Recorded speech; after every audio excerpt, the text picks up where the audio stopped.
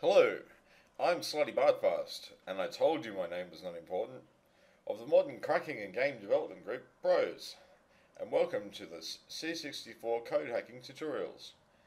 In this episode, due to popular demand that led me to deleting and redoing all of my original videos, I'll be doing an easy to follow video screencast and giving you the lowdown on Commodore 64 machine language programming, or assembly coding, as it is known in the C64 scene.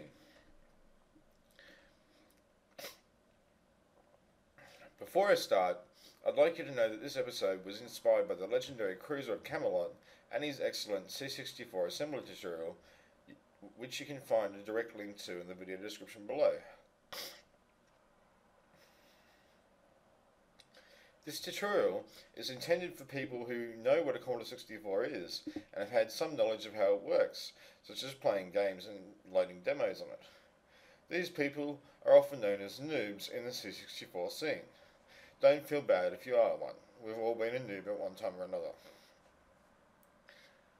Do be aware though that people will bust your balls in the scene, especially on Commodore scene drama base. Don't worry about that. Compulsive further reading is the official Commodore Programmer's Reference Guide and Compute Magazine's excellent book, Mapping the C64. You'll find links to online copies of these books in the description, as well as the link to the invaluable Bombjack's Commodore Archive, where you can find literally hundreds of Commodore 64 magazines and books.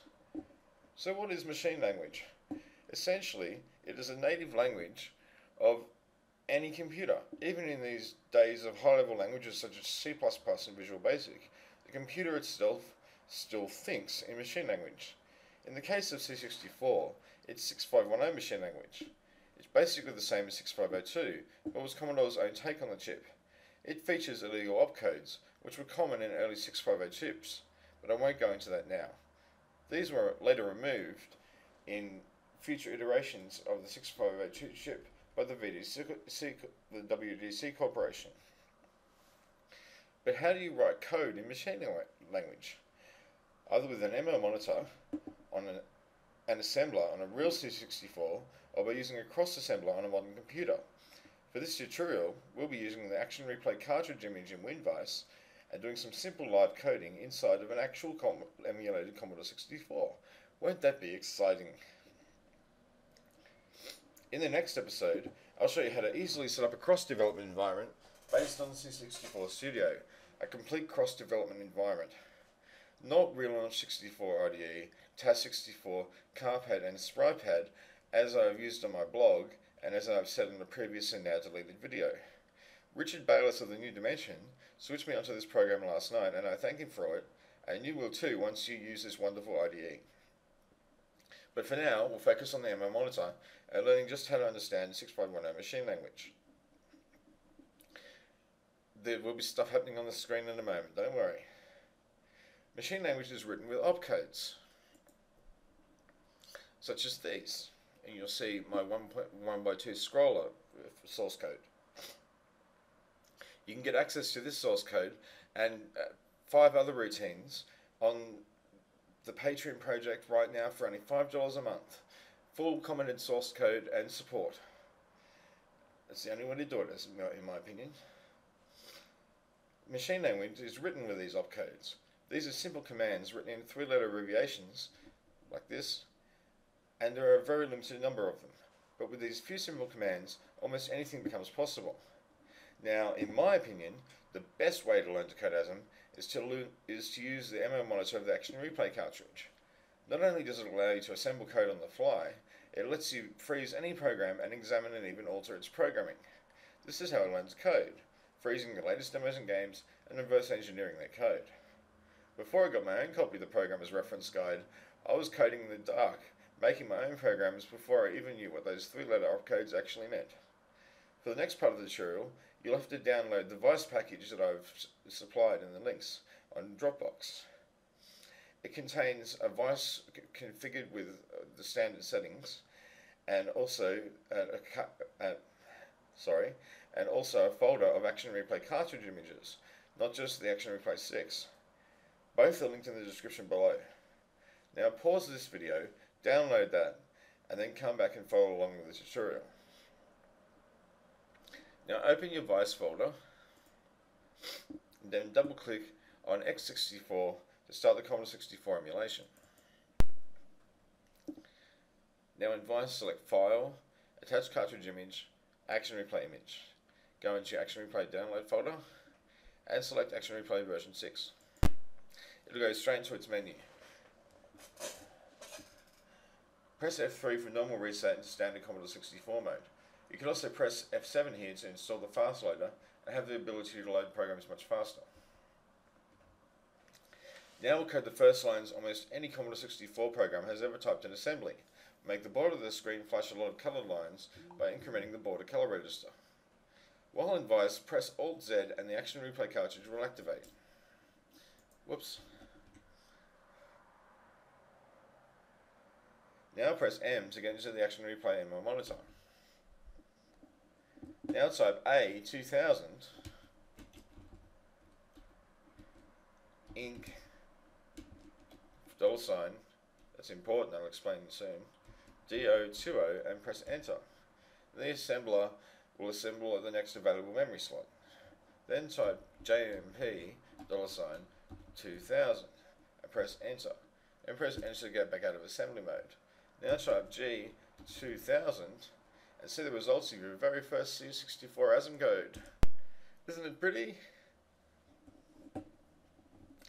Yeah. A2000 means to assemble code at address 2000. Inc or increment DO20 means to increment the border color register, and finally jump 2000 means to jump back to address 2000, effectively forming a loop. When you've had your fun, whee! Press Run, Stop and Restore, or escape and page up in Vice.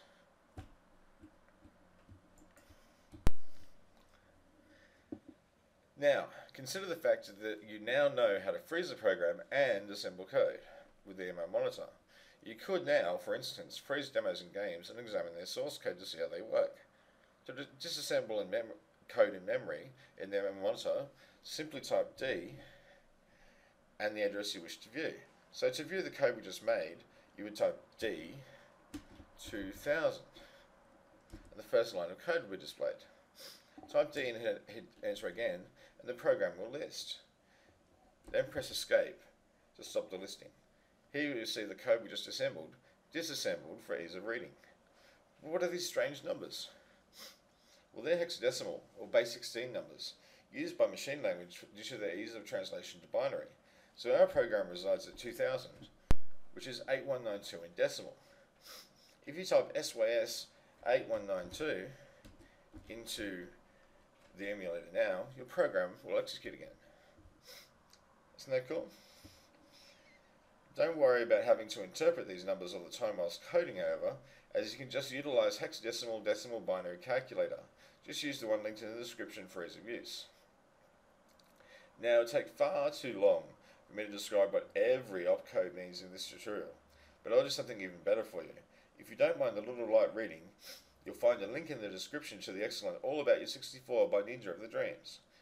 This is an essential resource for coders, as it not only explains the full 6510 instruction set, including illegal opcodes and how many cycles they use up, but it also explains all the registers for the VIC, SID and CII chips.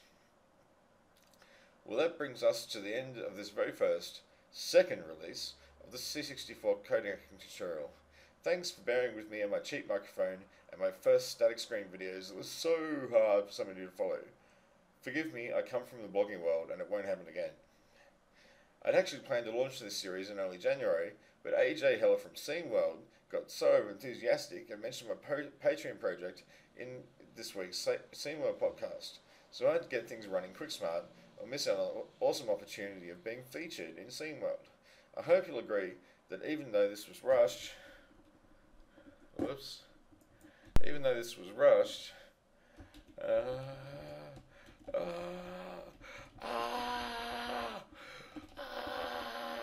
has been worth it all. If you like this tutorial and would like to watch more screencasts in the future, consider pledging just $5 a month to my fledgling Patreon project to support my endeavours.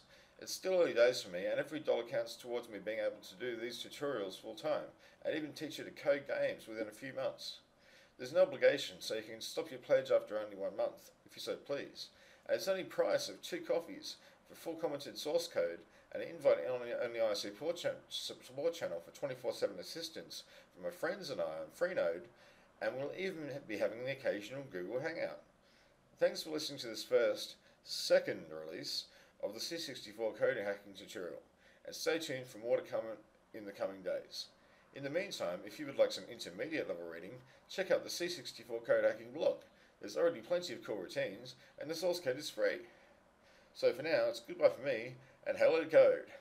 Good night, and good morning. Oh, thank God that's fixed and done. Woo!